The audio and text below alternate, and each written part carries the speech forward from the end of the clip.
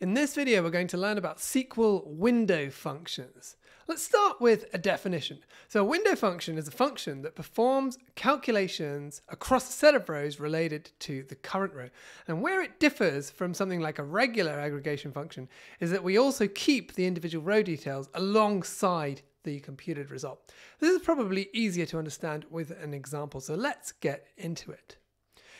So I found this dataset on Kaggle called the City Bike Stations, and this has the bike sharing data in New York, so covering Manhattan and Brooklyn in particular. And so we're going to download some of those CSV files, and we'll create a table called bike stations from those CSV files. And then we're going to filter out in case the station information is missing. And then also we're going to add a timestamp field because it gives us epochs, and we'll just move that into the Eastern time zone because it starts in UTC.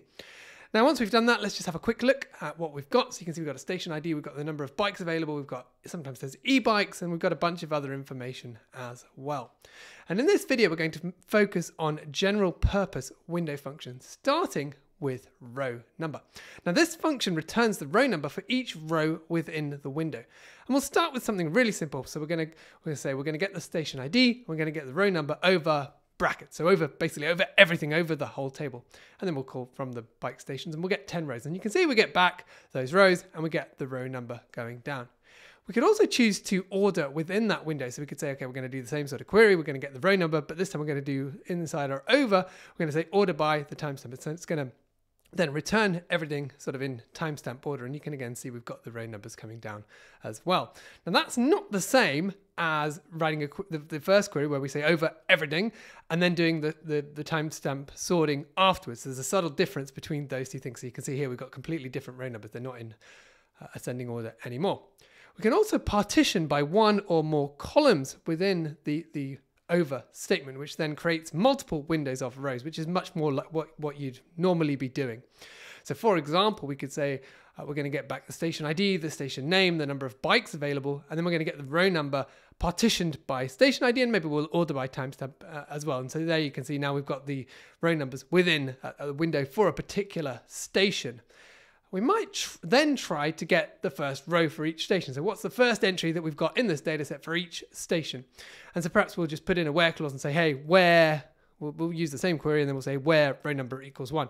And that doesn't actually work. So you see we get an error saying reference column RN not found in from clauses. And then you get a bit more explanation as well.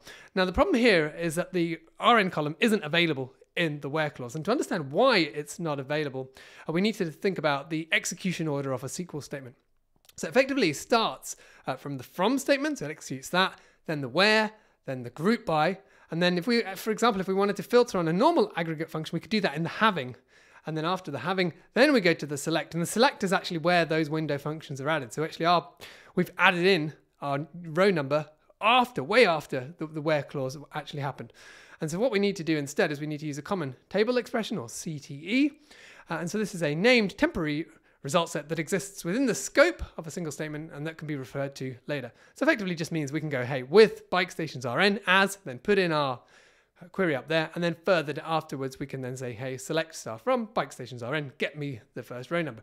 And now we get back the first entry in this data set for all the different stations. So we can just see 10 of them here. So you can see a bunch of them that mostly happened sort of in the afternoon on the 1st of August 2019.